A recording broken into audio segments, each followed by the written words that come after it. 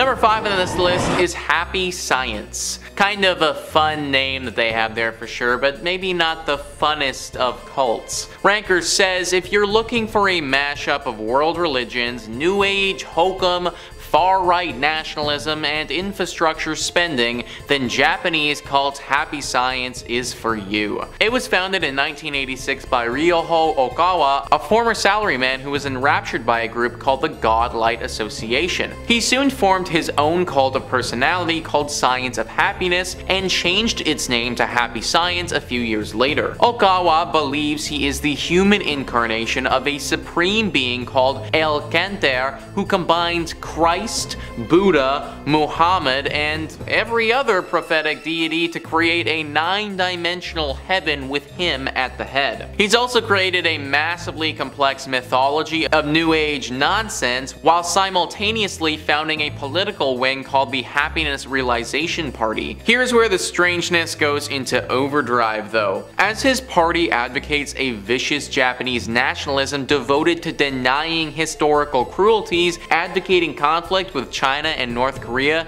and rebuilding Japan's infrastructure. The group claims to have 12 million members around the world, has a multimedia arm, and enjoys tax-exempt status in the US. So basically, if it was up to this group, Japan would be invading China and North Korea and probably well on its way to starting World War III. So yeah, definitely not one that you want to be a part of because that could obviously get very bad very quickly. Not to mention you need to worship this dude who believes that he's the human incarnation of all these cool people. I mean, if he actually is the human reincarnation of all of those people, then that's freaking awesome, but come on guys, I think the likelihood that this dude is Jesus as well as Buddha is pretty low. Number 4 on this list is the Brethren. Yeah, so joining this cult really would just be the worst, guys. You just need to give up so much to do it. Ranker says, also known as Body of Christ and Garbage Eaters, the Brethren are an apocalyptic offshoot of the 70s Jesus movement, eschewing worldly possessions and earthly pleasures to purify themselves for the coming end of the world. Brethren members essentially live as vagrants doing odd jobs to survive, eating trash, avoiding bathing and medical treatment, and giving whatever money they do make to the group. They also forbid dancing and laughing until the return of Jesus, bar members from communicating with family, and forbid contact between binary genders. Group founder Jim Roberts passed in December 2015, leaving the future of the secretive cult unclear. You literally need to give up everything in your entire life to get ready for when Jesus returns. I just don't get this one, guys. Like, maybe it's because I'm not part of this cult, but I guess it isn't clear to me why Jesus would be angry that you have earthly possessions. Like, what does he have against you having the occasional knickknack, you know? Also, there's the whole thing where you literally need to eat garbage. I don't think that they're joking about that, guys. Like, you will be eating scraps if you join this cult. Never having a warm meal again, that's about as terrifying as it can get. Number 3 on this list is the Fundamentalist Church of Jesus Christ of Latter-day Saints. You guys might be familiar with this one right now as it's currently very popular. Netflix just released a documentary about this cult, so if you want a more in-depth summary of what went down, definitely go check that out. Ranker says that this cult was an offshoot of Mormonism that's constantly in the news for unsavory reasons. FLDS openly embraces polygamy, which the mainstream LDS outlawed a century ago. The group has anywhere from 6,000 to 10,000 members in rural Utah and Arizona, with the group having almost total control of 2 small, linked border towns in 2 states. While Mormon splinter groups had been around long before, the FLDS was incorporated in 1991 by a group of men who had been excommunicated by the church. They went through a range of leaders who all declared themselves prophets until being taken over by Rulon Jeffs in 2002. He passed shortly thereafter and his son Warren took over. It was under Warren Jeffs that the FLDS practices of child marriage, bigamy, incest, racism, abandonment of teenage boys all became public knowledge. Jeffs was sent to prison in 2007 but continues to be the de facto head of the church while his successors squabble for power. This cult certainly isn't as powerful as it once was, and you have to imagine that as time goes on and more people are educated on what this cult did in the past, that will continue on a downward trajectory. But for now, they still aren't totally finished, and if you wanted to, then you could join this group. Absolutely do not not do that though, because these people get up to some very weird and often illegal things. Like the leader was literally sent to jail and is still there rotting away. I would not want to get myself into a situation where I'm anywhere close to the people that support that guy. Number 2 on this list is the Nuwaubian Nation. This one is absolutely nuts, guys, so strap in. Ranker says, formerly known as the United Nuwaubian Nation of Moors, this is a cult of personality based around founder Dwight York. Combining Christianity, ancient Egyptian iconography,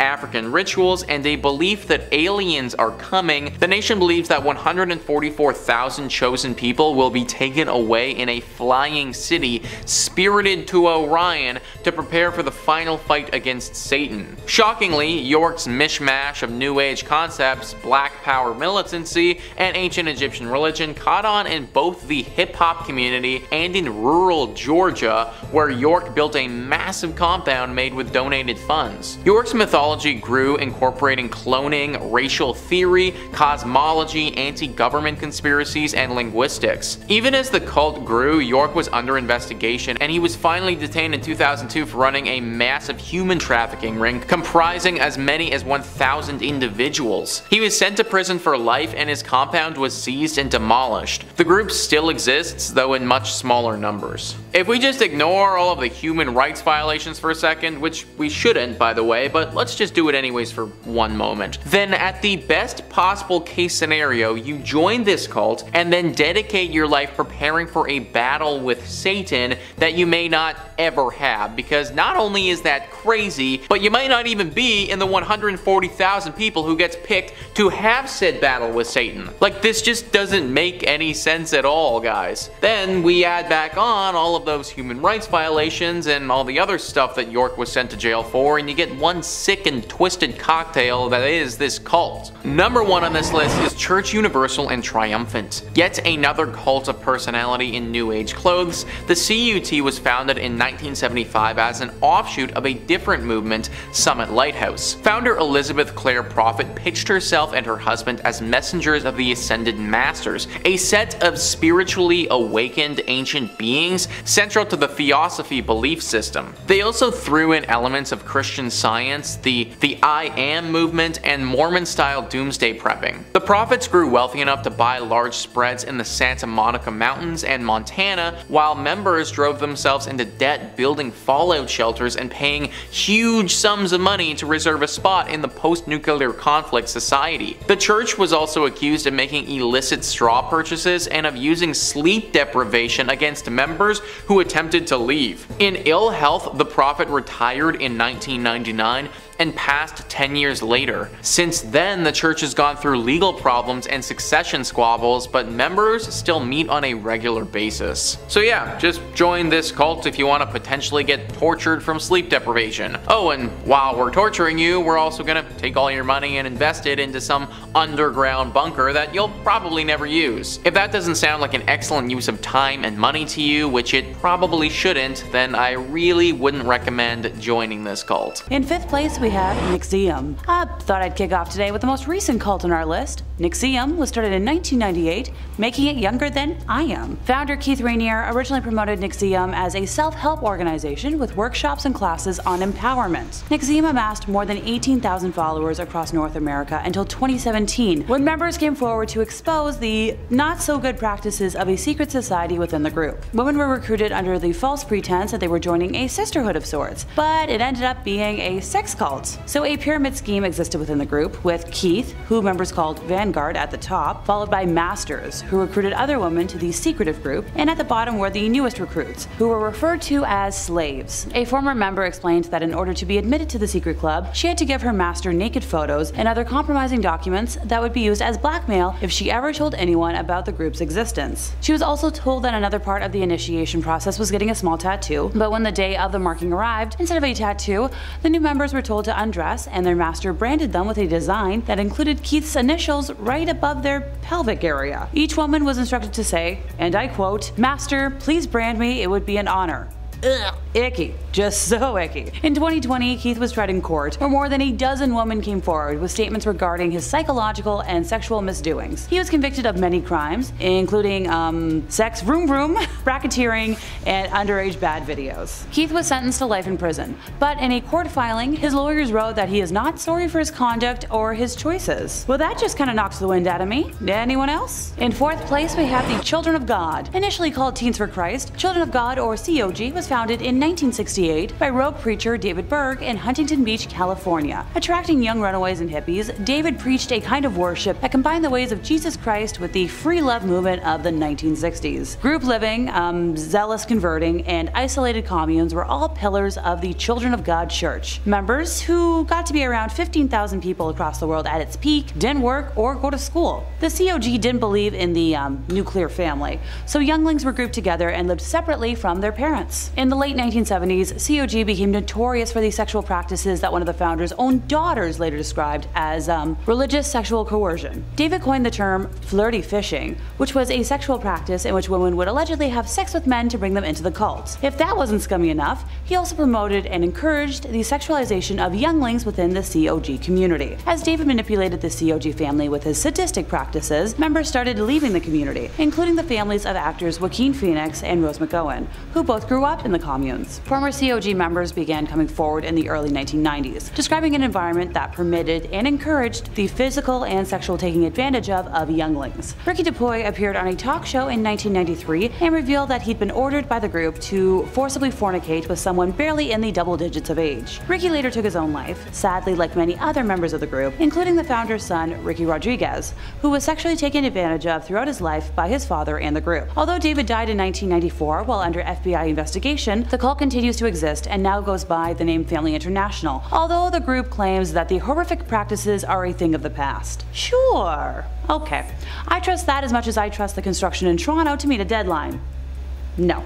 In third place, we have the People's Temple. In the 1950s, Indiana resident Jim Jones founded a church that he claimed promoted socialism and equality, with the religious elements of Christianity. So initially, he was a little more than, just like a charismatic hustler, who faked faith healings by having audience plants pull chicken livers out of congregants' mouths. But as the years progressed, he demanded more and more of his followers. In the early 1970s, Jones moved his group to California and set them up in a commune-like settlement in the Redwood Valley. After he established several locations throughout the state, including its headquarters in San Francisco, the temple forged ties with many left-wing political figures and claimed to have 20,000 members, even though apparently 3,000 to 5,000 is a little more likely. Jones eventually came to believe that the nuclear war was imminent and moved his followers again to the South American country of Guyana, which he thought would be, outside the potential danger zone. The group lived there for several years as the People's Temple Agricultural Project, but after former members started speaking out against the church, San Francisco Congressman Leo Ryan decided to travel to Jonestown to investigate claims of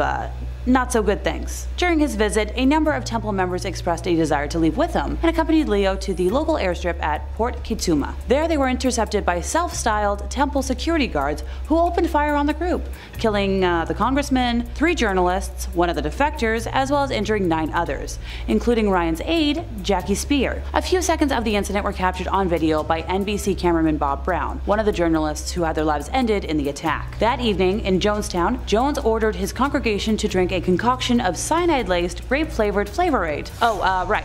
This is where the phrase drinking the Kool-Aid originates. All in all, 918 people died. This includes 4 that died at the temple headquarters that night in the Guyanese capital of Georgetown. Some members resisted ending their lives and were injected with fatal doses of cyanide, as were those too young to drink the drink, and some others survived by fleeing through the jungle. Until 9/11, it was the largest loss of American civilian life in history, which sends a chill down my spine to just think about. Just a teensy little side note, by the way. Surviving temple members of the mass death in the US announced their fears of being targeted by a hit squad composed of Jonestown survivors. Similarly, in 1979, the Associated Press reported a US congressional aide's claim that there were 120 white, brainwashed assassins out from Jonestown awaiting the trigger word to pick up their hit. Temple insider Michael Prokes, who had been ordered to deliver a suitcase which contained temple funds, which were supposed to be transferred transferred to the Communist Party of the Soviet Union, killed himself in March of 1979, 4 months after the Jonestown incident. In the days leading up to his death, Michael sent notes to several people, together with a 30-page statement he had written about the temple. He had arranged for a press conference in a Modesto, California motel room, during which he read his statement to the 8 reporters who attended,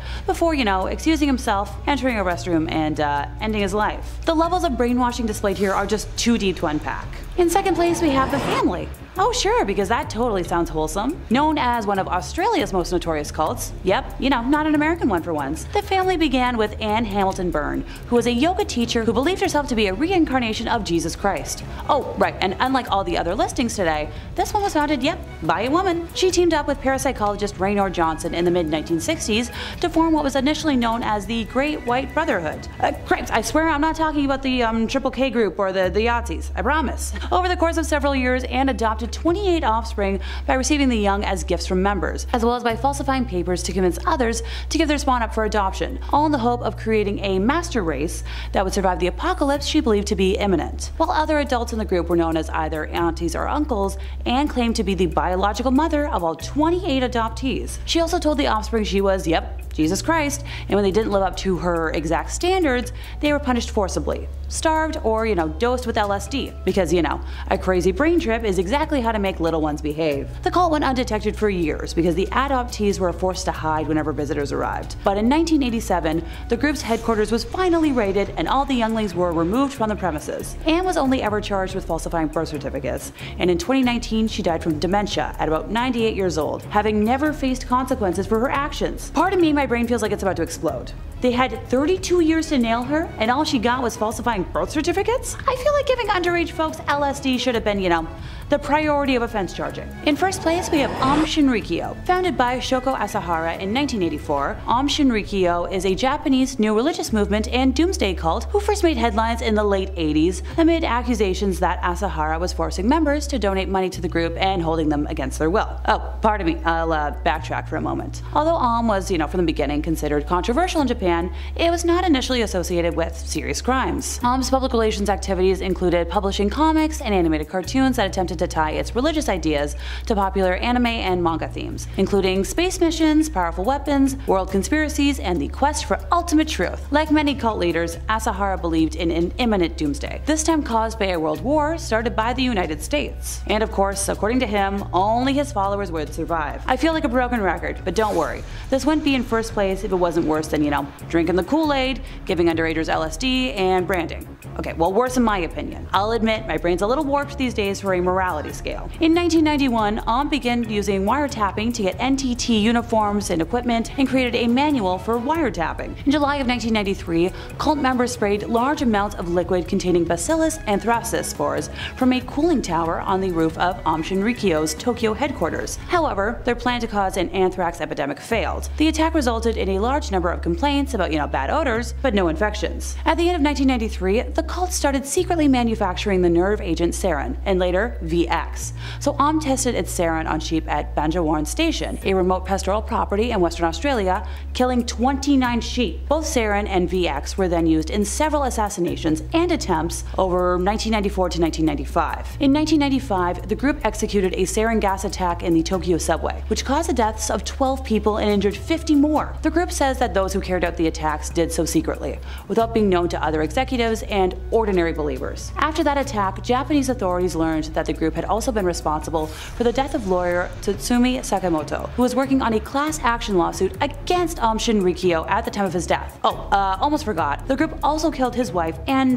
descendant. On the 6th of July 2018, after exhausting all appeals, Asahara and 6 followers on death row were executed as punishment for the 1995 attacks and other crimes. So I'm glad that, unlike the last leader I discussed, some justice was actually served in this situation. 6 additional followers were executed on the 26th of the same month. At 12:10 a.m. on New Year's Day of 2019, at least 9 people were injured when a car was deliberately driven into crowds celebrating the New Year on Takashita Street in Tokyo. Local police reported the arrest of Kazuhiro Kusakabe, the suspected driver, who allegedly admitted to intentionally ramming his vehicle into crowds to protest his opposition to the death penalty, specifically in retaliation for, the execution of the aforementioned cult members. Number 5. The Bilderberg Meeting. Starting us off today, we are going to be talking about the uber secretive Bilderberg meeting. Now this one is a little bit of a cheat because technically it's not really a society, but it refers to an annual gathering that definitely happens without any of us knowing, in secrecy, and involves a lot of key profile VIPs, so I'd say it qualifies. The first Bilderberg meeting dates all the way back to 1954 and was held at the Hotel de Bilderberg in the Netherlands, which is where the group has taken its name since. Convened by Prince Bernhard, the gathering was a collection of powerful politicians from North America and Europe, designed to foster warmer relations between the two continents among fear of growing anti-American sentiment in Europe. In layman's terms, the Bilderberg meeting is an annual meeting where high-ranking politicians agree to not start World War III just yet. You know, just not just yet. They'll do it eventually, but keep things cool for now. Now, because of this, the Bilderberg meeting has quite the guest list. It's a veritable who's who. Bill Clinton, Margaret Thatcher, Angela Merkel, Tony Blair, Henry Kissinger, Pete Davidson, to name a few. Now what happens in these meetings is anyone's guess, as they're wrapped in complete and utter secrecy. The minutes are never released, and journalists are barred from reporting on it at all. In fact, I would not be surprised if this video was the first time you've ever even heard of this. The secrecy definitely paves the way for rumors, with the belief that the Bilderberg meeting is an extension of the Illuminati, with the members being part of the New World Order, conspiring to control the world behind the scenes. Now the official website for the Bilderberg meeting maintains, thanks to the private nature of the meeting, the participants take part as individuals rather than in any official capacity, and hence are not bound by the conventions of their office or by positions, which definitely makes things more suspicious.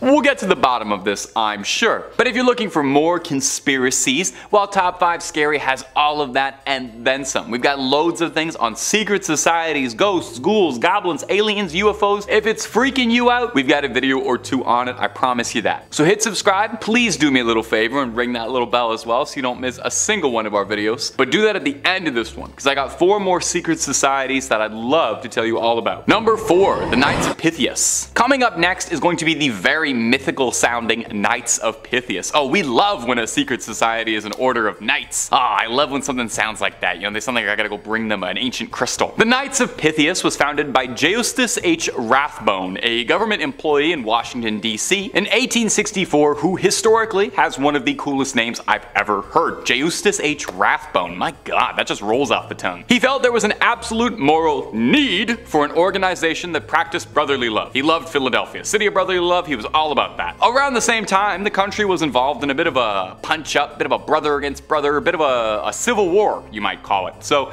brotherly love was needed. President Lincoln, upon learning of this group, expressed his approval of its mission and values, and the Knights became the first fraternal organization in the States to be chartered through an act of Congress. Now, the name is a reference to the Greek legend of Damon and Pythias, the Pythagorean ideal of friendship, which I guess means that this secret society in Washington, D.C. is the Knights of Friendship. That's adorable. All of its founding members worked for the government, and the Knights' colors are blue, yellow, and red. Blue signifying friendship, yellow charity, and red benevolence. The Knights of Pythias are still operating to this day, and are a partner of the Boy Scouts of America. That's hilarious. The second organization to receive its charter from the US Congress. That's the official hierarchy in America. It's Knights and then Boy Scouts.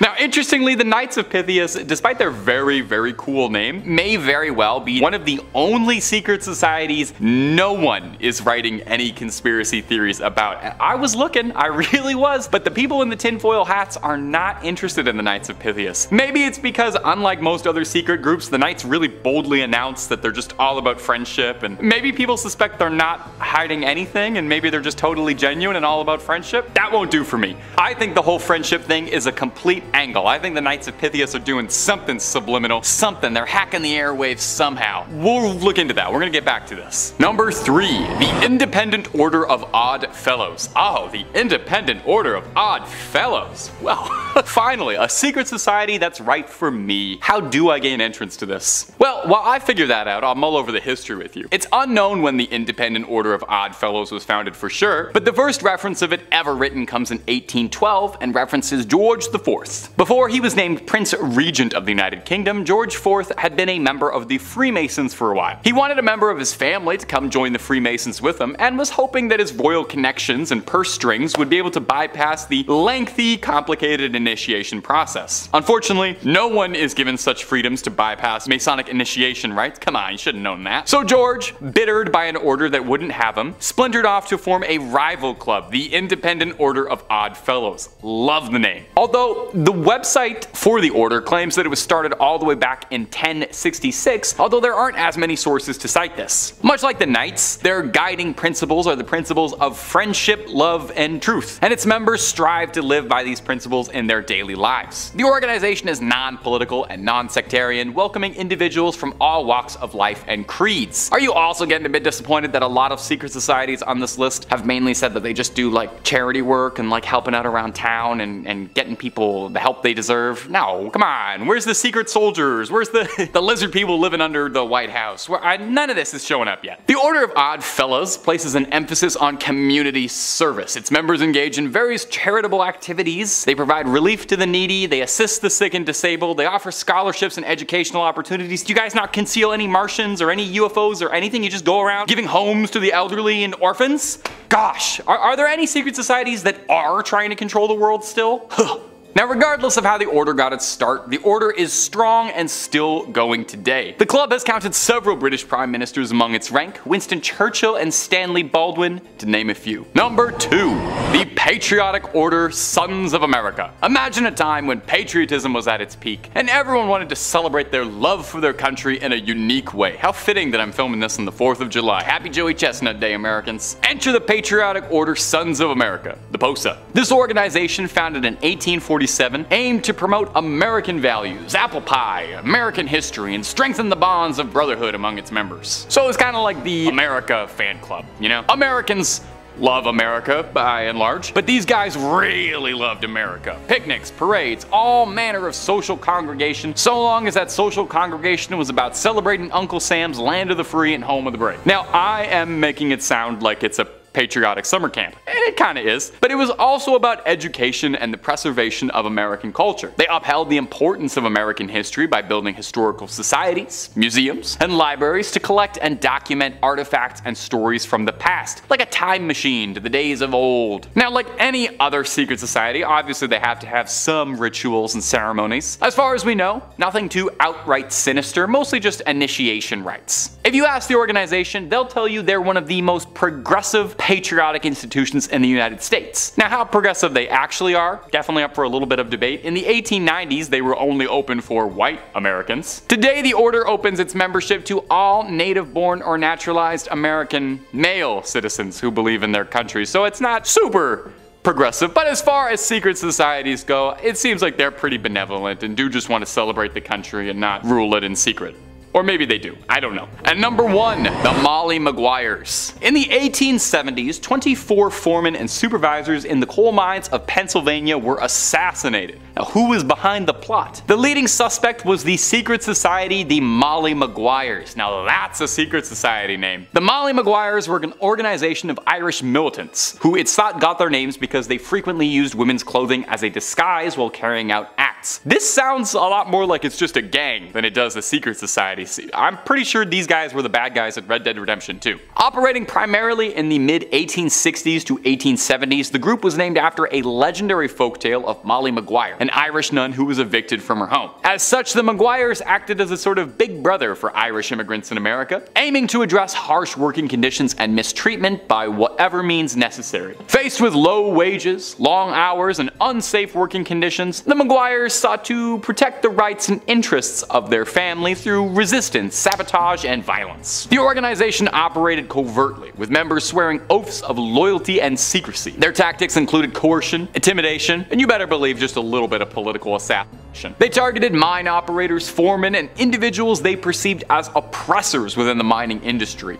violence, murders, all of this stuff pretty commonplace. The rise of the Molly Maguires attracted attention from mining companies and the government. The notorious Pinkerton Detective Agency, the actual bad guys from Red Dead Redemption 2, was hired to infiltrate and gather evidence against the group. High-profile trials followed, resulting in the conviction and execution of several Molly Maguires. The trials were marked by controversy and allegations of false testimony, leading to debates about the fairness of the proceedings. But if you know anything about the Pinkertons, it's that they don't really play fair. Today, the Molly Maguires are still sort of a subject of historical interest, serving as a reminder of the complex dynamics between labor, management, and immigrant communities in the United States during the 19th century. I don't really have a joke to end that on. I didn't think that far ahead. Number 5, the Manson family. Starting out with the most famous of the cults on this list, we have the group of young people who fell under the spell of Charles Manson in the late 1960s in California, USA. Charles Manson was in and out of prison for most of his life before settling in San Francisco and beginning to establish himself as a guru during the height of the Summer of Love hippie culture. Using some elements from the philosophy of the Process Church of Final Judgment, who believed that at the end of the world, Jesus and Satan would join forces to judge humanity, Manson formed a group of mostly young women, teaching them that they were reincarnations of the original Christians and that he was Jesus Christ. In a converted school bus, the group made their way to Los Angeles, where Manson preached and continued to grow his group of followers. They stayed in the home of Dennis Wilson of the Beach Boys for a time, before eventually moving them to an old disused western movie set, Spahn Ranch. In exchange for the company of the many female followers, the owner of the ranch, George Spahn, allowed Manson and his growing family to stay at the ranch free of charge. Manson began using his followers for extortion, taking a music teacher who they believed had inherited a large fortune hostage in his home and demanding that he join the cult and turn over the money. The man maintained that they were mistaken, and Manson attacked him with a sword before having one of his followers finish the job. In the cult's most famous incident, Manson sent 4 family members to the home of Hollywood actress Sharon Tate, with instructions for them to end the lives of Tate and her 4 guests, who were staying with her. The next night, these family members were joined by 3 others, and brought by Manson to the home of Leno and Rosemary LaBianca, where they broke in and tied up the 2 residents at Manson's instructions. He then ordered them to dispatch the victims and left. Although it hasn't been conclusively proven, the Manson family are believed to be responsible for at least 15 other people, with Manson himself claiming at one point that he was responsible for 35 total deaths. Manson was apprehended and put on trial along with the family members who had carried out his orders, but the trial showed just what a hold Manson still had over his family. Family members showed up outside the courthouse where they held a vigil while armed with hunting knives. They threatened witnesses, setting fire to one man's van while he was still inside it. The trial itself was also a wild time, with one of the defense attorneys who Manson disagreed with going missing and being discovered murdered, and Manson at one point leaping over a table to try and attack the judge while the other defendants began chanting in Latin. Manson and the murderous family members were sent to prison in 1971. Manson remained in prison until his death in 2017. Number 4. Aum Shinrikyo. This Japanese doomsday cult started out as a simple yoga and meditation class, which was founded by Shoko Asahara, using his bizarre interpretations of various forms of Buddhism, Hinduism, Christianity, yoga, and the works of Nostradamus. In 1992, Shoko published a book that claimed that he was not only Christ, but Japan's only enlightened master. He claimed that he had the ability to take away the sins and bad deeds of his followers and transfer spiritual power to them. As is the case in a lot of cults, he claimed that doomsday was fast approaching and that everyone except his followers would be killed. The movement grew, eventually getting enough members to be considered an official religion. Membership continued to grow, but rumblings began emerging that some members were being tricked into joining, were being forced to donate large sums of money, being held against their will, and in one case even murdered when they tried to leave. An anti-cult lawyer tried to sue the group and soon went missing with his wife and child. Things escalated even further in 1993 when the group tried to use a machine to pump anthrax onto a neighborhood in Tokyo. Although thankfully, the group had stolen the wrong type of anthrax and no one was hurt. Due to the failure of the anthrax, the group began manufacturing sarin and VX nerve gas, which they used in their subsequent attacks. In 1994, the group used a converted refrigerator truck to release the gas on a neighborhood where judges, who were presiding over a lawsuit against the group, lived. 500 people were injured and 8 died, but the attack was not linked to the cult at the time. A few months later, the brother of a member who had escaped was kidnapped, dispatched by the group, and disposed of with a microwave-powered incinerator. He had left a note saying that should he go missing, the group was responsible. Azahara was trying to manufacture weapons, and in order to distract the police, had some of his followers carry out a devastating attack.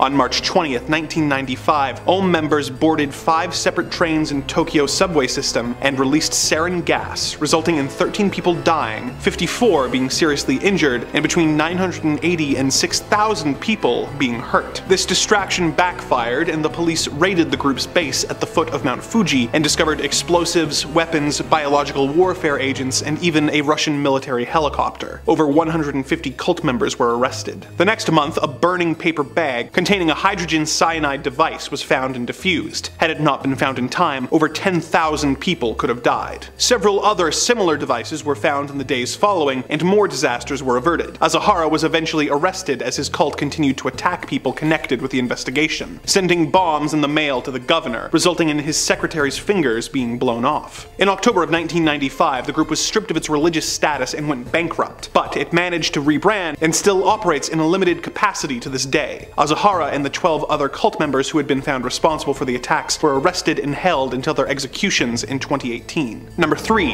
Heaven's Gate. Not to be confused with the 1980 Western that flopped so hard that the director-driven film era in Hollywood was brought to an end. Heaven's Gate was an American religious movement founded in 1974 by Bonnie Nettles and Marshall Applewhittem, otherwise known as T and Doe. T met Doe while working at a hospital in 1972 when Doe was visiting a sick friend. Doe was really into biblical prophecy, and upon meeting the woman, felt that she was so familiar that they must have met in a past life. On the other hand, she claimed that aliens had told her that they would one day meet and that they had a divine mission to accomplish. You know, just like the Blues Brothers. The two studied religious and science fiction texts together, eventually coming to the logical conclusion that Doe was a reincarnated Jesus and that they had been chosen to fulfill the prophecies of the Bible, and that they had been given higher level minds than most folks, and were the two witnesses described in the book of Revelations. They were pretty sure that they would die and be resurrected, at which point a UFO would show up and take them away. They had trouble getting followers until they began advertising meetings where they claimed that aliens wanted volunteers for an experiment, which would result in the subjects being brought to a higher evolutionary level. They recruited over 100 members who they traveled the country with before becoming reclusive. Bonnie Nettles, aka T, died of liver cancer in 1985, and Marshall Applewhite, aka Doe, became the sole leader of the group. In 1996, the group rented a home in Rancho Santa Fe in California, which they referred to as the Monastery. In 1997, Doe made a video message claiming that they had to evacuate Earth by taking their own lives as Heaven's Gate was closing, and by dying, they would be taken by a UFO to a higher level of existence. Doe and 38 other cult members then dressed in identical black shirts with armbands that read Heaven's Gate Away Team, as an extremely macabre Star Trek reference. All of them were also wearing Nike Decades, as the group apparently had adopted the company's slogan of "Just Do It" as a personal slogan. The group then covered their heads with plastic bags and asphyxiated. They did this in 3 tiers so that the remaining members could take off their bags and arrange their bodies with dignity. In an interesting bit of trivia, in the aftermath of this incident, the Nike Decades have become a highly sought after collector's item due to their involvement in the incident, because of course they are. Number 2.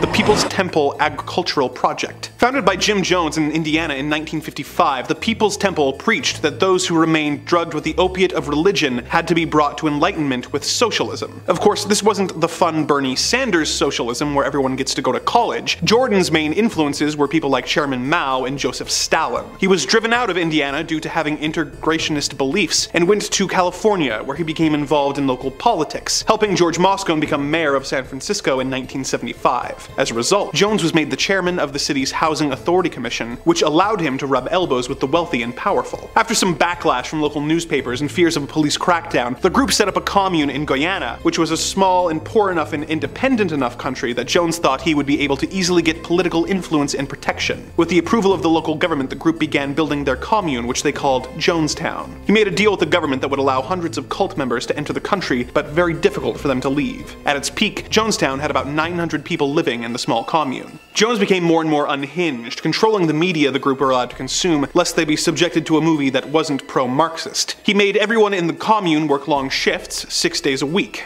He continued to brainwash and manipulate his people, telling them that they would soon be under attack by the CIA and should prepare to eventually take their own lives as a form of revolutionary protest, and had them guard the entrances of Jonestown with machine guns and machetes. As concerns from family members in the states grew, investigations into Jonestown began. When a delegation of investigators, reporters, and concerned relatives went to visit the commune, they were able to convince a few members to defect. As they tried to return to the states on 2 planes, one of the defectors produced a handgun and began opening fire on the other passengers. At the same time, a tractor trailer stormed the airstrip, with the passengers of the trailer producing shotguns and firing at the planes, with none on board surviving. While this was happening, Jones had a cocktail of poisons mixed into a large tub of grape Flavor-Aid, and had the 909 residents drink it and take their own lives. Despite the fact that it was Flavor-Aid that was used by Jones, the incident was the source of the expression, "drink the Kool-Aid." Number 1. The Thuggee Cult. The Thuggee were a secret society operating in India in the mid-1800s who were known for attacking travelers and garroting them with a weapon called a rumal. Its members were trained from childhood in its use. They considered efficient and quiet acts of murder to be the greatest accomplishment possible. They would follow groups of travelers until they made camp, at which point they would attack. Word of the Thuggee began to grow as numerous bodies began to be discovered in wells around the countryside. However, the Thuggee were not attacking their victims simply to take their valuables. The number 1 rule of the cult was not to shed any of their victims' blood, as they were actually human sacrifices for their god, Kali. The Thuggee believed that constant indulgence in vices was the only way to become closer to and achieve union with their god. During the time that the cult was active, over 30,000 people were attacked by the Thuggee and sacrificed to Kali. British officers were tasked with eliminating the cult and began mapping out the cult's attacks in order to predict where the attacks would likely take place and set traps for the Thuggee while disguised as merchants and travelers. Between 1830 and 1841, at least 3,700 cult members were captured, effectively ending the group. Many were put in prison for the rest of their lives, with 500 of them being hanged. Without exception, all of them that went to the gallows showed no emotion or remorse, often requesting to put on their own nooses themselves. When asked if he was sorry, one member who claimed to have the Thuggee record for most victims at 931 responded that no one should ever feel bad for following their trade. The term thug is still used to this day to describe a brutal criminal, and the group is remembered for their various appearances as villains in films over the years, such as when they were depicted by Steven Spielberg in Indiana Jones and the Temple of Doom. Number 5.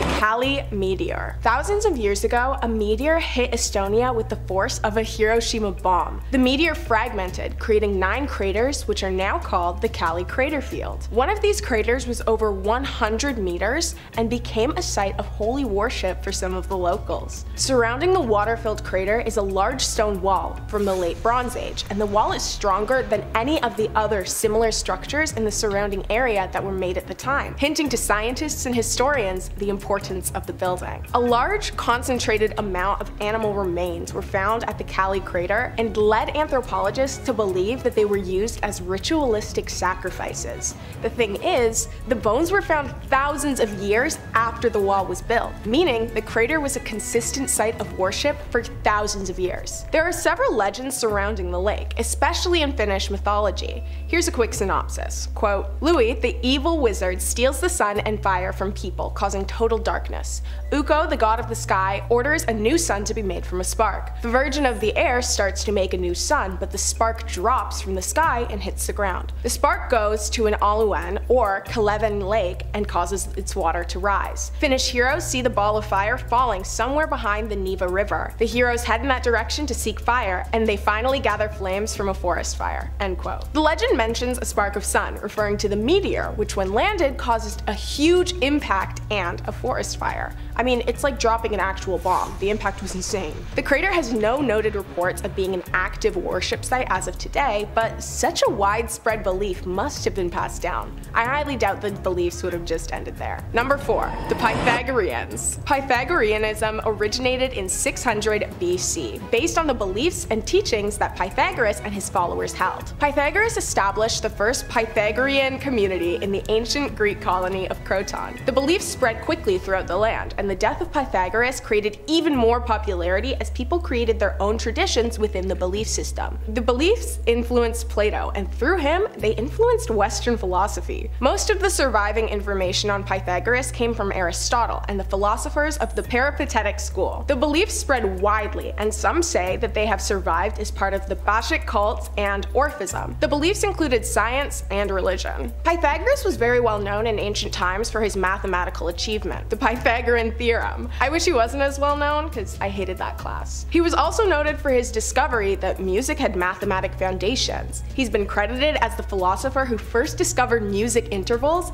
and is said to have invented the monochord. As I said, a lot of the information we now have on Pythagoras came from Aristotle and the Peripatetic school. The 5th century BCE information do not have any elements of supernatural entities, but by 4th century BCE, legends and fables were introduced into the belief system. Pythagoras founded the first community in Croton during 5th century BCE. He described it as a secret society, and he also gained political influence. The military and economy in Croton soon became very strong. In the early years, the Pythagorean sects were closed societies, where new members were chosen by existing ones, based on intelligence and discipline. Then they went under a 5-year initiation period where they would listen to teachings in complete silence. Then they would complete a test, and if they passed, they would be welcomed to the inner circle. But they were able to leave whenever they wanted. Soon, it became customary for family members to become Pythagoreans, as it developed into a philosophical tradition that influenced everyday life and swore members to secrecy. Within his teachings, Pythagoras emphasized moderation, vegetarianism, respect for elders and the state, and believed in a monogamous family structure. Boring! They believed the soul of humans was buried in the body, and the highest reward a human could attain was the soul joining the gods, meaning that they escaped reincarnation. They believed the soul was buried in the body as punishment, but that the soul could be purified, so they did a lot of soul cleansing rituals. The list of beliefs honestly go on and on. They include things like harmony, music, geometry, arithmetic, numbers, and cosmology. The disputes regarding Pythagoras' teachings began shortly after his death, which was caused by an arson attack. The disagreements led to 2 separate Pythagorean traditions, acousmatikoi and mathematikoi. The mathematikoi recognized the religious undertones of Pythagoreanism and studied it as part of their practice, but they focused more on the science and research part of Pythagoreanism. Their scientific pursuits were largely mathematical, but they did also conduct research in fields that Pythagoras had in his lifetime. The acousmatikoi believed humans had to act in inappropriate ways. They refused to recognize the advancements that the mathematikoi were making in mathematical and scientific research, which were, as I said, in line with Pythagoras' beliefs. They also challenged his original teachings, including harmony, justice, ritual purity, and morals. The tension between the 2 groups only grew as their individual beliefs grew further and further apart over the years. Number 3. The snake cult of Glycon. Glycon was an ancient snake god who had a large and influential cult in the Roman Empire during the 2nd century. The cult is thought to have originated in Macedonia, where other snake cults, much like Glycon, had existed for centuries. Macedonians believed snakes had magical powers in fertility. Initially, the cult did not worship the spirit of the snake or an abstract idea of a godly snake. Instead, they worshipped an actual, physically tangible snake that resembled the god. The creator of this cult, Alexander, foretold that there would be a reincarnation of Asclepius. It's said that Alexander procured an egg, and when the people gathered to see it hatch, Alexander cut the goose egg open and revealed the prophetic snake god inside. The small snake grew to the size of a man, with the features of a human on its face, including long blonde hair. Some say that the figure depicted at this stage was actually just a puppet, or a trained snake with a puppet head. Creepy. The focus of worship in the cult was fertility. Barren women would bring offerings to Glycon in the hopes of becoming pregnant. By 160 AD, the cult's teachings and methods began to spread. An inscription from that era reads, "Glycon, protect us from the plague cold." The same year, the government of Asia declared that he was the protector of Glycon's oracle. The governor also married Alexander's daughter. Many sought prophecies from Alexander, yearning to learn of what their future holds and even how they might perish. The cult's beliefs were spread through lower social classes, and over time, even high-class citizens and officials were die-hard believers of Glycon's healing, and of the prophecies Alexander told. The support and belief of the emperors, paired with the healing powers of the serpents throughout history, lured many people into the cult. There was no shortage of converts and believers. Roman coins were even made in honor of Glycon, which likely happened way after Alexander's lifetime. For at least 100 years after Alexander's passing, a new Glycon cult formed and began to spread their influence. Statues and other archaeological finds have been located in Tomi, now known as Constata, displaying just how present the cult was throughout history in the large city. The Glykon cult is still referred to this day. The statue that was found in Constata, Romania is on display at the Constata History and Archaeology Museum. The statue is even commemorated on a postage stamp from 1974 and on a 10,000 lei banknote from 1994. And to this day, people declare themselves as devotees of Glykon. Talk about a long-lasting influence. Number 2, the Eleusinian Mysteries. The Eleusinian Mysteries were initiations that were held every year for the cult of Demeter and Persephone. They took place at the Panhellenic sanctuary of Ulysses in ancient Greece. They're considered the most famous of the secret ancient Greek religious sites. Their basis was an old agrarian cult, and there's evidence that they were derived from the religious practices of the Mycenaean period. The mysteries referred to Hades' abduction of Demeter's daughter, Persephone, and was told in 3 phases: descent, search, and ascent. Originally, the cult of Demeter was private, hidden under the Telesterion. Some of the practices are seemingly influenced by other religious practices, specifically those from the Mycenaean period. The group would hold a feast. At the beginning, priests would fill 2 special vessels and then pour them out, one to the east and one to the west. Then, the people would look upwards and downwards while chanting, "Reign and conceive." Then, a child was initiated into the group from the divine fire. Honestly, I tried to decode this part for a while, but I had very little success, I'm sorry. The climax of the celebration represented the force of the new life. When the mysteries started, immortality was not a part of the beliefs, but as time went on, they believed that it would grant them a better fate in the underworld. Eventually, the mysteries were spread wide, and people from all over flocked to participate. Eventually, the mysteries were controlled by 2 families, which led to a huge number of initiates. The only requirements were that you had never directly caused someone's death and that you were able to speak Greek. Men, women, and slaves were all welcome. The mysteries came to an end around 170 AD, after it was ransacked by the Samaritans. Eventually, the building decayed and the religion died down, but it is still referred to often in art and literature, and many interesting theories regarding present-day mysteries have been mentioned. Number 1, the cult of sacrifice. The cult of sacrifice is a pretty interesting one, and it actually differs a lot from the others because the cult did not worship any specific entity or object of power. The cult of sacrifice originated thousands of years ago, but its presence was not constant. It mainly occurred during great times of stress when its beliefs and practices would be most useful. Records of the cult are poorly recalled and only exist in written form, so the origin's location is unknown, but it is speculated that it began in the eastern hemisphere of Rathnir because most written evidence was found there. As I mentioned earlier, the cult did not have an object or entity that they worshipped. Instead, they believed in sacrificing elements of their own life for the good of others. The cult was based on the idea of charity and self-sacrifice for the benefit of others, in particular, those who need it most. The cult took these ideals to an absolute extreme though. They would starve and fast, not because it was a religious practice, but because they'd given all of their food to others who were perceived as having less. They were minimalists, not because they wanted to be, but because they would give all of their money and material possessions away to those who were perceived as having less. Essentially, they would damage themselves to the point of illness and death just in the name of sacrifice and in the hope of helping. This was most likely the reason that the cult had such sporadic activity throughout centuries, because you know, they were pretty extreme and a lot of people didn't survive. To join the cult, the only thing necessary was the blessing of an existing cult member, like any cult member. So yeah, it was able to spread through small communities pretty quickly. I'm kind of stuck on how strange the towns that this cult was prominent in probably looked. Like, I'm imagining people sleeping on the streets, freezing, overheating, and starving, while there's just like a massive hoard of food that they've placed in the town center for the less fortunate. But like no one will touch the food and all of their houses are empty because they're the only ones living there. Crazy. The cult is essentially extinct because you know, mostly everyone who was a member ended up dying from their loyal devotion. However, the cult came to its official end on August 8th, 2021, when the last member died. The cult officially died because, if you remember, the only way to join the cult is to be blessed by an existing member. So, the faith is officially extinguished. I mean, their ideology is good, but extremism is never good. Middle ground, that's the sweet spot. Coming in at number 5, Rosemary's Baby.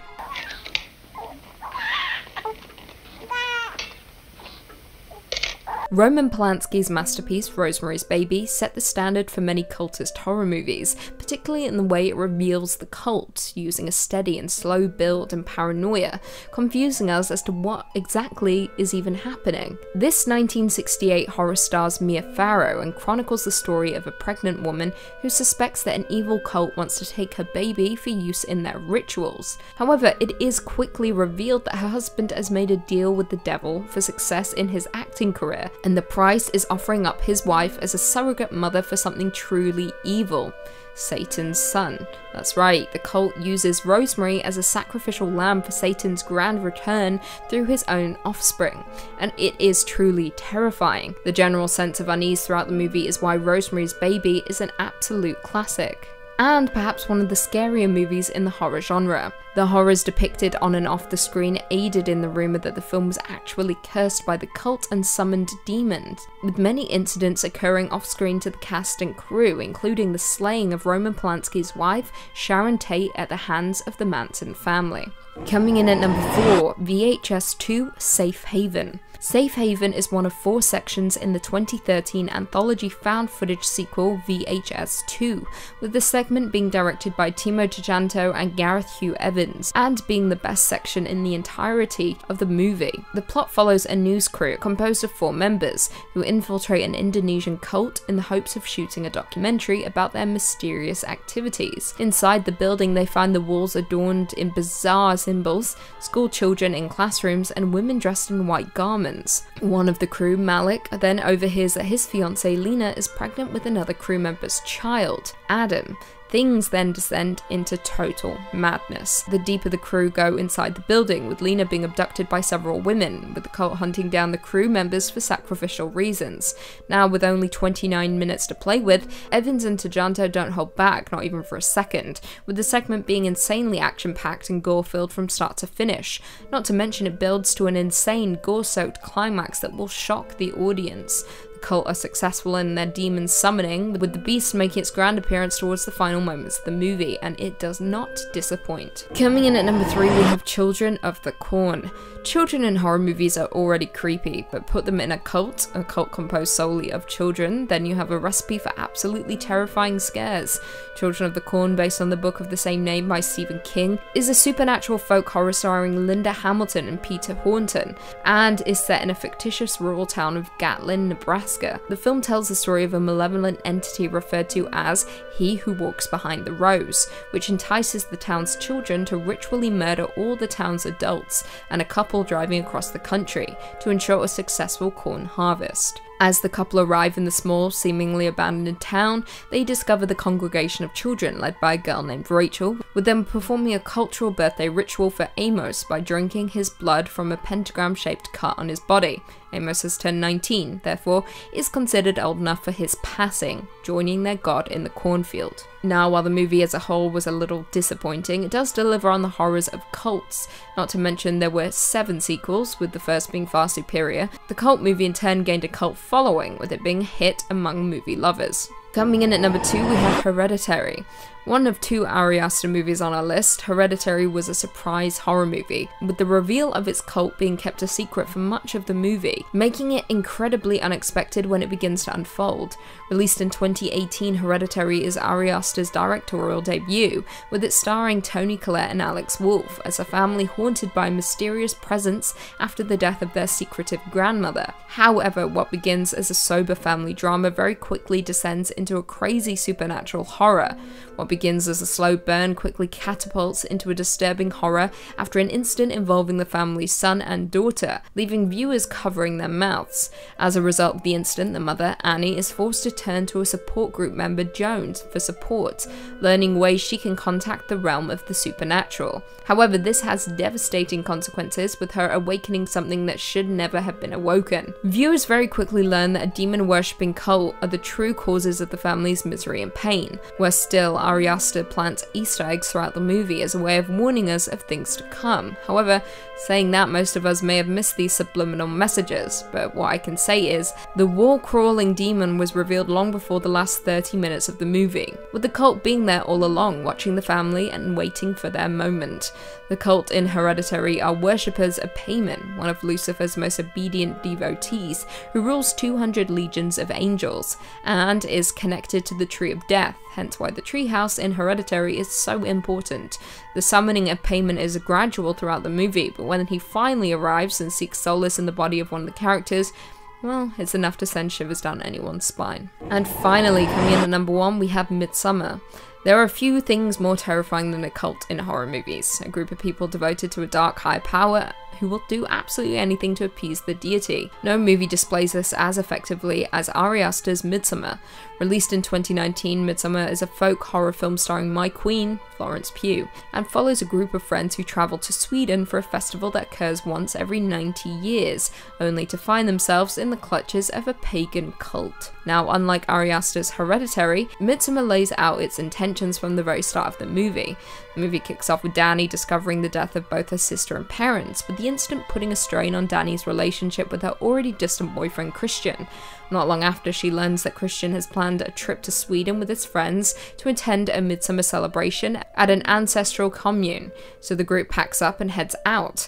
Things very quickly descend into madness, with the group arriving and being met by a large group of white cult members in a very peculiar white outfit, with Dani realizing that something isn't quite right here. However, her concerns are proven correct when 2 commune elders die by senicide via leaping from a cliff top. When the male elder survives the fall, the cult mimics his wails of agony and crushes his skull with a mallet. Yeah, things aren't fun in Sweden right now.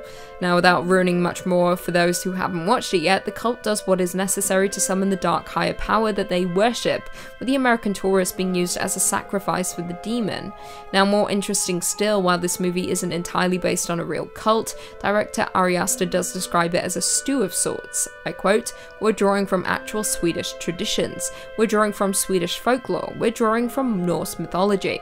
All in all, Midsommar successfully draws on the disturbing conventions of cultist horror to generate a sense of dread and unease, making it my favourite folk horror movie and cult horror movie of all time. Number 5, Scientology. I figured it was the easiest to kick off today, with the most obvious cult, and personally for me, the scariest. Scientology is a set of beliefs and practices invented by the American author L. Ron Hubbard, who developed a series of ideas that he called Dianetics, which he represented as a form of therapy. Okay, yeah, that's great therapy. An organization that he established in 1950 to promote it went bankrupt, and he lost the rights to his book in 1952. He then recharacterized his ideas as a religion for tax purposes and renamed them Scientology. By 1954, he had regained the rights to Dianetics and founded the Church of Scientology, which remains the largest organization promoting Scientology today. There are practitioners independent of the church in what is called the Free Zone, and estimates put the number of Scientologists at just under 40,000 people worldwide. So, not a lot of people at all, just a small town. Scientology beliefs include reincarnation and that traumatic events cause problematic engrams in the mind. They claim that an activity called auditing can remove the bad engrams. A fee is charged though for each session of auditing. Once an auditor deems an individual free of engrams, typically after several years, they are given the status of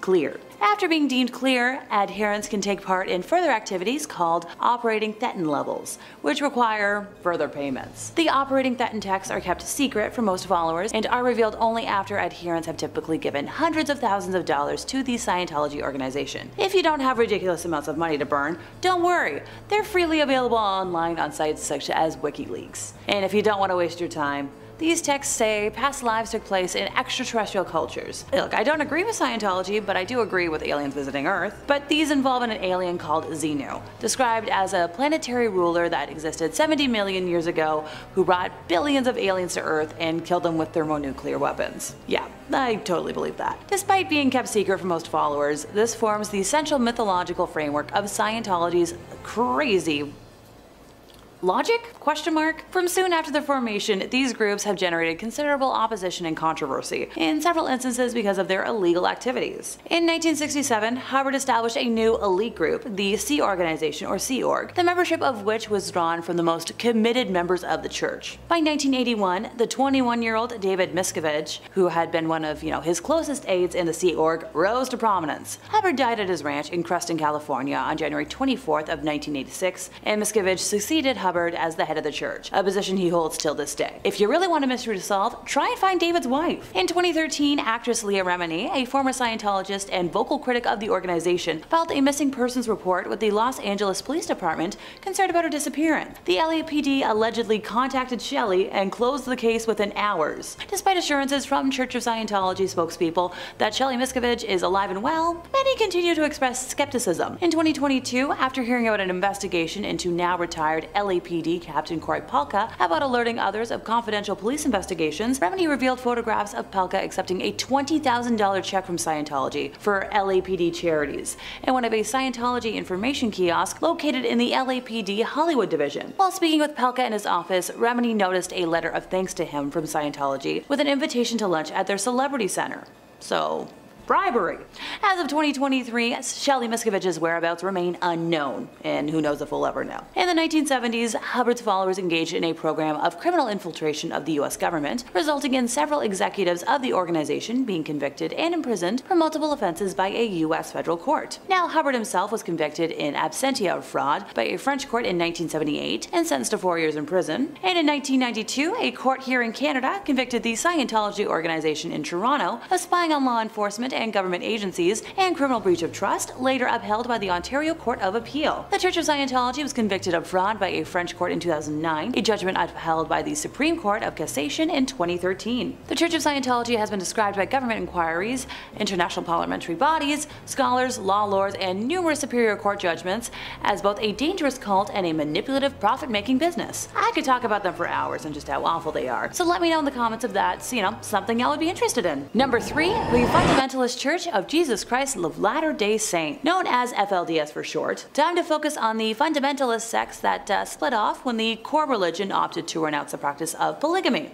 Technically speaking, polygamy is the practice or custom of having more than one wife or husband at the same time. And while I'm not judging multiple partners or open relationships when they're consensual or of age, there's a lot of ick to unpack here. It is estimated that 6,000 to 10,000 members reside within the congregate sister sites of Hilldale, Utah, Colorado City, Arizona, El Dorado, Texas, West Cliff, Colorado, Mancos, Colorado, Creston and Bountiful, British Columbia, and Pringle, South Dakota. Those who wish to continue the practice remained Mormon, but on their own terms. Polygamy remains, illegal, and in 1953, an entire FLDS community was arrested in Short Creek, Arizona, otherwise known as modern-day Colorado City, and most had their little ones taken from them for safety. A compound in Texas was raided in 2008 after Child Protective Services was made aware of allegations of poor living situations. Over 400 younglings were taken from the compound and placed in CPS custody. So I remember hearing about the raid while watching the Oprah Winfrey Show with my mom of all things. If my brain serves me right, it was about 10 months after the raid when all of the younglings were returned to the Yearning for Zion Ranch, and it was such huge news that she was being granted access to this top secret compound. Leader of the FLDS, Warren Jeffs, remains in his position, despite being in prison for life after acts against minors. Number 2, Aum Shinrikyo. Founded by Shoko Asahara in 1984, Aum Shinrikyo is a Japanese new religious movement and doomsday cult who first made headlines in the late 80s amid accusations that Asahara was forcing members to donate money to the group and holding them against their will. Pardon me, I'll backtrack for a moment. Although Aum was, from the beginning considered controversial in Japan, it was not initially associated with serious crimes. Aum's public relations activities included publishing comics and animated cartoons that attempted to tie its religious ideas to popular anime and manga themes, including space missions, powerful weapons, world conspiracies, and the quest for ultimate truth. Like many cult leaders, Asahara believed in an imminent doomsday. This time it was caused by a world war started by the United States. And of course, according to him, only his followers would survive 1995. In 1991, began using wiretapping to get NTT uniforms and equipment and created a manual for wiretapping. In July of 1993, cult members sprayed large amounts of liquid containing Bacillus anthracis spores from a cooling tower on the roof of Shinrikyo's Tokyo headquarters. However, their plan to cause an anthrax epidemic failed. The attack resulted in a large number of complaints about bad odors, but no infections. Thank goodness. But by the end of 1993, the cult started secretly manufacturing the nerve agent sarin and later VX. Tested its sarin on sheep at Banjawarn Station, a remote pastoral property in Western Australia, killing 29 sheep. So both sarin and VX were then used in several assassinations and attempts between 1994 to 95. In 1995, the group executed a sarin gas attack in the Tokyo subway, which caused the deaths of 12 people and injured 50 more. The group says that those who carried out attacks did so secretly, without being known to other executives and ordinary believers. After that attack, Japanese authorities learned that the group had also been responsible for the death of lawyer Tsutsumi Sakamoto, who was working on a class action lawsuit against Shinrikyo at the time of his death. Almost forgot, the group also killed his wife and descendant. Yes, independent people.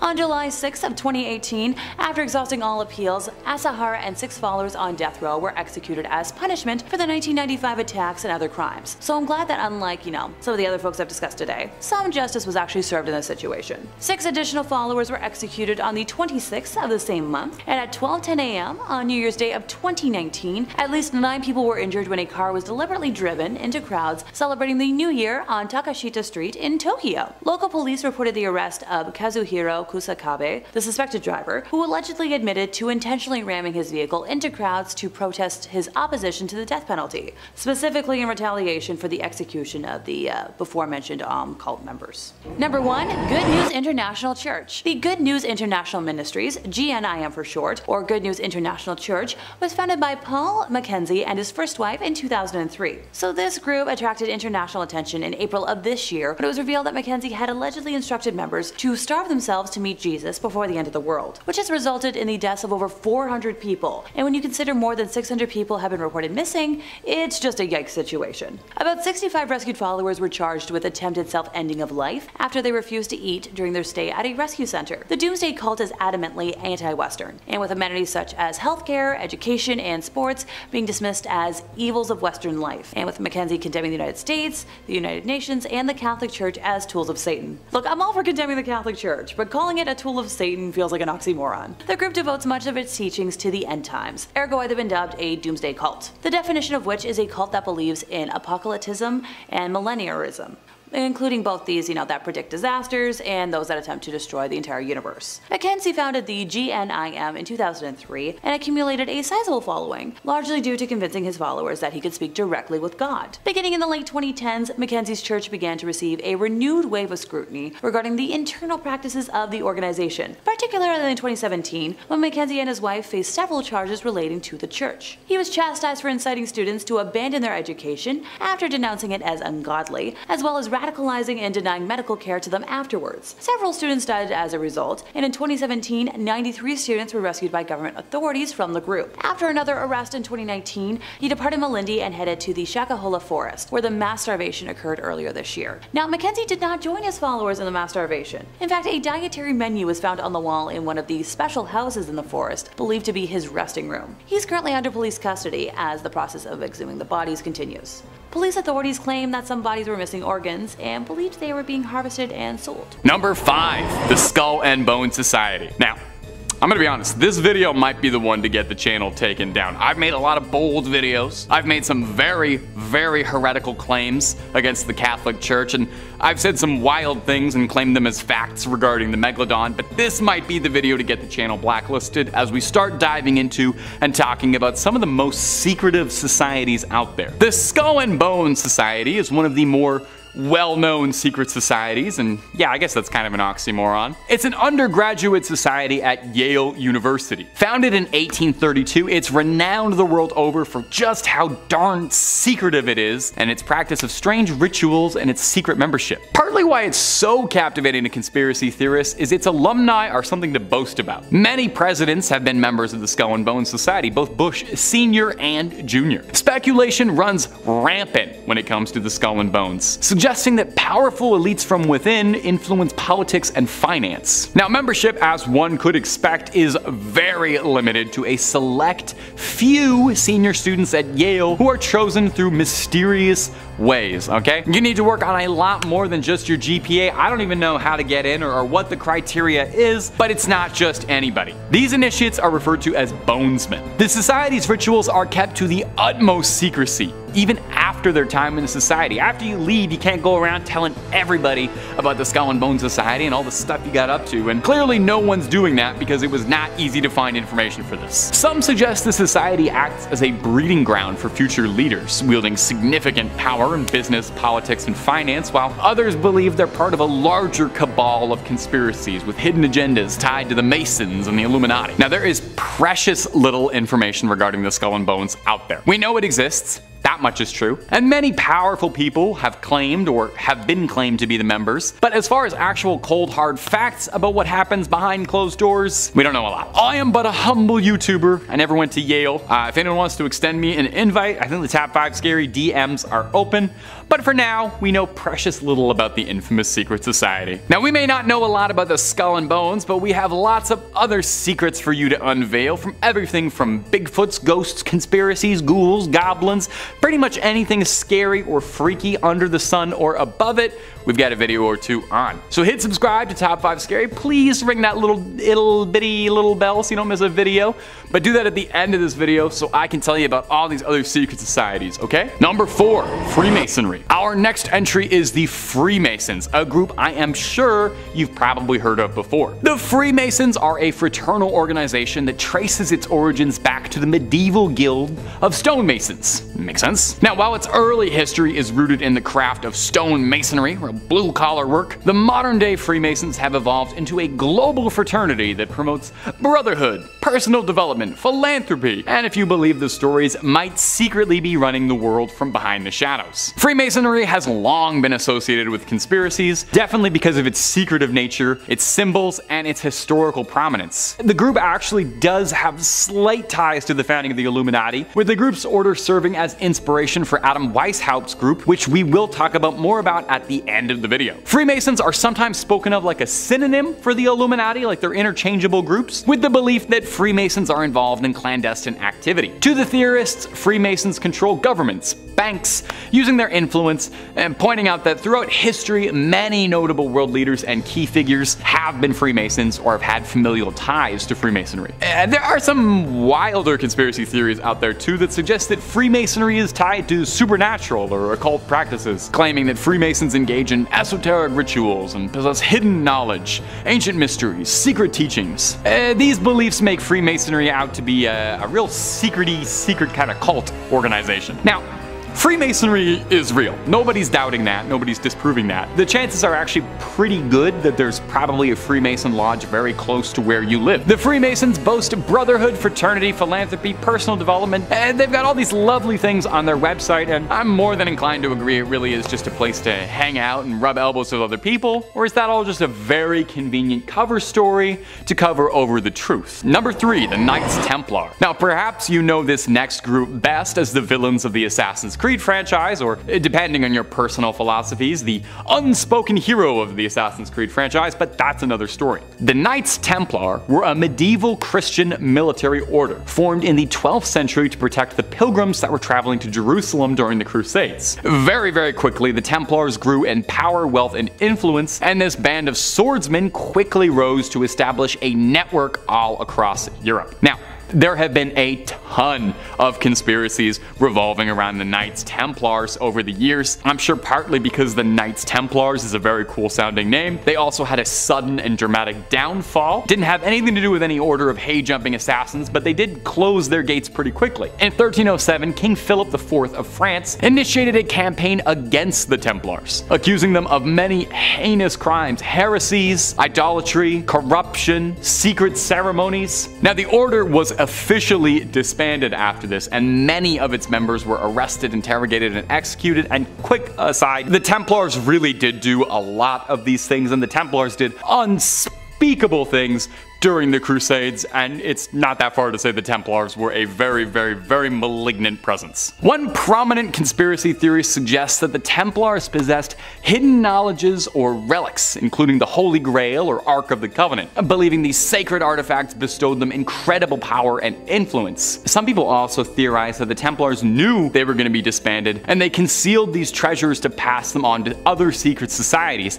This shows up very, very prominently in Assassin's Creed, where the Templar Order sort of splinters off into all these different little groups, but holds on to these pieces of Eden, these powerful relics that give them all these powers. But I gotta stop talking about Assassin's Creed. Another theory links the Templars to Freemasonry, suggesting that the Order's traditions, symbolism, and rituals were passed down and sort of given to the Freemasons, which is why the Freemasons, the Knights Templar, and the Illuminati are so connected in conspiracy circles. Some conspiracists propose that the Templars survived their dissolution and the disbandment was just a cover story, and they're still operating their clinking swords together, having secret meetings. They went underground, established new organizations, and now they're rebranding themselves. Some claiming that they played a role in shaping historical events such as the American Revolution or founding these modern banking systems, and eventually sort of snaked their way into every other general controlling the world conspiracy theory. Yeah, big ol' pause. Number 2, the Hermetic Order of the Golden Dawn. Wow. Coming up next is going to be the Hermetic Order of the Golden Dawn, which was a mystical 19th century order emerging in England, and one of the best names for a secret society like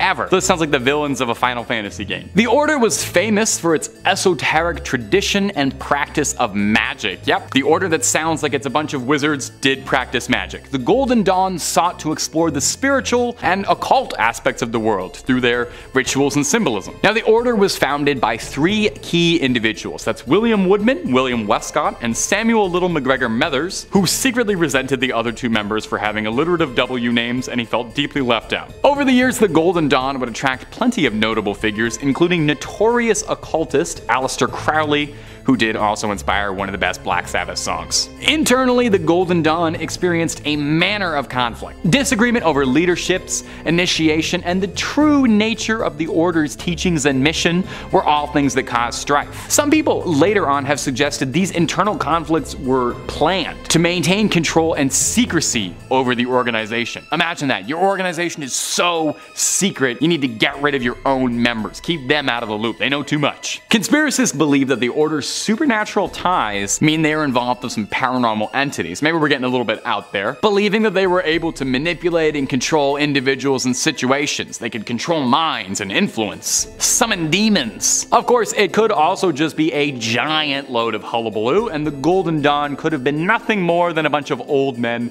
role-playing wizards like a Dungeons and Dragons club. We'll probably never know the truth, though. At number 1, we got the Illuminati proper. They had to be the number 1 secret society, right? Who else could it have been? Is there a more famous secret society? There's probably more secret societies, but I wouldn't know about them. You certainly know the Illuminati as this shadowy organization of puppet masters pulling the strings and influencing the world behind their scenes, using Jay-Z and Beyonce to further their goals somehow. But what do you know of the group's origins?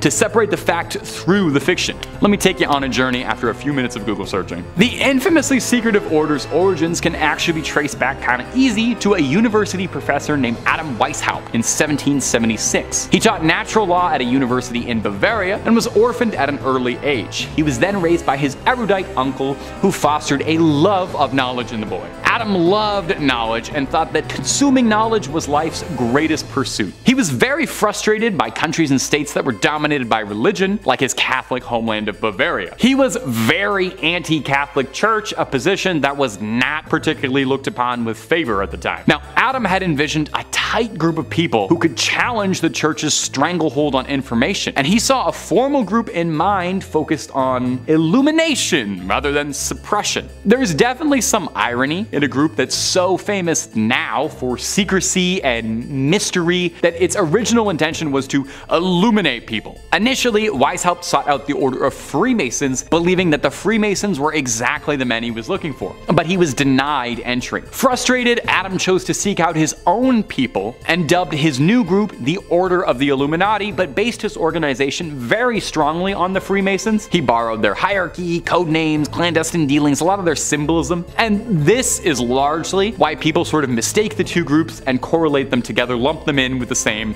conspiracies. Adam did also pluck several Freemasons from lodges to come join, so undoubtedly there was crossover between both groups, but they're different things. Since then, pretty much every single conspiracy theory imaginable has been connected to the Illuminati. Governments, banks, entertainment, bada bada bada bada bada bada. It's all orchestrated by the Illuminati, and we simply play out their script. Symbols such as the Eye of Providence are seen as proof. It's on the dollar bill, or there's symbology used in music videos and entertainment. That's proof of the group's control. Anytime you see Jay-Z doing one of these, that's proof that he's an Illuminati agent. So there was a real Illuminati, definitely, and there were a bunch of Bavarian nerds, but is there still an Illuminati pulling all the strings?